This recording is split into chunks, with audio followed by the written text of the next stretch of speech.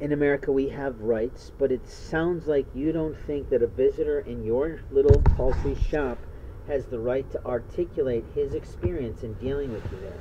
You see, he walked into your shop and you tried to gift him something, and then basically you took something off him that didn't belong to you. You also lied and stole his property bags from whoever brought them there to you to try to sell them to you. If you've been monstrously going into his accounts, dipping into his banks, dipping into his actual security deposit, or allowing Jamie to travel across the state line to get into his storage unit just fine because he allegedly looks like that man, you are way out of line. Your lie was that when somebody walked into your little bitty shop, you had the right to try to force them to put on hand sanitizer, which might have chemicals in it so that they don't quite function the same when they're in there. You see, liars of America know how to taint wipes, which happen to be plenty of times, and if they taint a wipe that you're using on your behind, just what do you think happens to the transference of the chemicals that people place there so you fall fast and marvelously asleep? The liars of America can be potent in everywhere they creep, but the liars of America will taint hand sanitizers, waters, and openly your wipes during this time of COVID in order to steal things from your pocketbook, steal things from your purse, or try to mesmerize you so that you actually like somebody else. Liars in the police force stole my entire photo album from me that had pictures of the women I cared for and who cared for me. The liars in America stole photographs out of my family treasures in my sister's house, absolutely obliterating one photograph I had of my late spouse and me. The liars lived next door to her, named Eddie, and his marvelous wife, whose name I can barely remember. And on the other side is a man named Jesus, who's a liar and shouldn't even be here. Should be back in Venezuela playing soccer.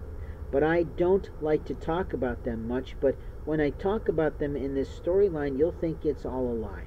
But what I can see on behalf of America is the liars are already here. What I know about COVID, it is allowing American medical practitioners to get further into our lives from all kinds of medical doctors who have different beliefs about what they can and can't do to our lives. After staying at a St. Vincent's of where I did not want to be, players in America started to ruin me and openly started to stalk me around a community with their nuns, I'm guessing. Or was it the nun who did some metaphysical training over my sister to get rid of her cancer? It's hard to say. She did some special prayers allegedly likened to the Lord's prayers to help to move that cancer away. The liar in that sibling house took my property bags and threw them out on the porch, breaking my beautiful red resin dragons that were perfectly clean, crisp. She broke them when she threw them down. She threw down my tarot and oracle cards on the ground, and she left all my property bags in the rain. That's what kind of a person I had in my sibling set. Do you understand that there is no blame? There's just obvious intention in that hatred to ruin a life. And I don't want to be around that. I have an elder brother that tried to smother me when I went to visit him, and he couldn't even sit still in a chair for me to read to him from the house of the Lord. His fear was what he lied about, that I was somehow going to do something to his brain, which wasn't truthful, but his family was actually the ones chasing me about through the Midwest, and I guarantee his only daughter, was out there with some older man pissing all over me when I drove around the Midwest.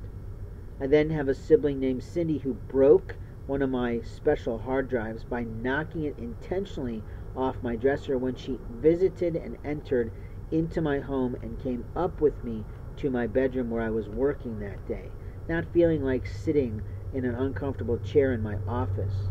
It is often true that siblings get that chance to walk into a bedroom because maybe they help to move you, maybe they help to move you out of your situation, but she helped me to produce an entire Furby, what you might call it in the world of publicity, but an actual full costume that I designed in full color that came after the story Mulan, but I designed it to match my business, and openly it's full on. My sister Debbie has always hated me, and I can't help you with that because her husband was the liar of Satan always full of alcohol, always full of hatred, always full of spewing lies in front of my dad. And openly, my father had to sit him down with his entire family to say, get your shit together, that's my daughter. But it didn't really help him in any way, because he started to pretend as if he was someone in our family of a patriarch, and he's not. So that's basically the problems I have in my family. But at some point, my eldest brother, Mark, died. It's why I started to make Mark's Law, but I cannot find that content anywhere. Why is that? Who's been playing on my internet? Who's been playing in my family? Who has been playing into my social media accounts? At one time, it was a man named Michael, who actually had the audacity to try to put his photograph on my Facebook social media account. And his name was Michael. His wife was Michelle, a big, fat, ugly woman who was easy to tell that they were actually having tells in the storage unit in which I had my property.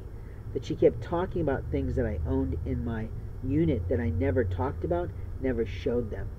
And then when I would go back before I got placed by Fishers Police Department in a situation that I can't afford, the fat-ass man that did that, because I was able to convince the female officer, Ellison, to stop at that time, to leave me alone, because they hire women to lie. That's the whole reason they hire female officers. Sure, to help with sexually inappropriate men, people who beat their women again and again, but Ellison was the problem in Fishers, along with another man who's white-haired and curly hair that I can't even remember, but for all I know, he might have been a pastor in the community moonlighting as an officer, who I let know I didn't like his show. I suffered through listening to it for 3 years, and openly have the right to tell you that.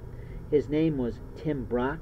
He was the pastor of White River Church, and his arrogance on that pulpit and from that situation to the pew was lying to others as he spew about Jesus Christ being in his life, where all the rest of his parish were sinners.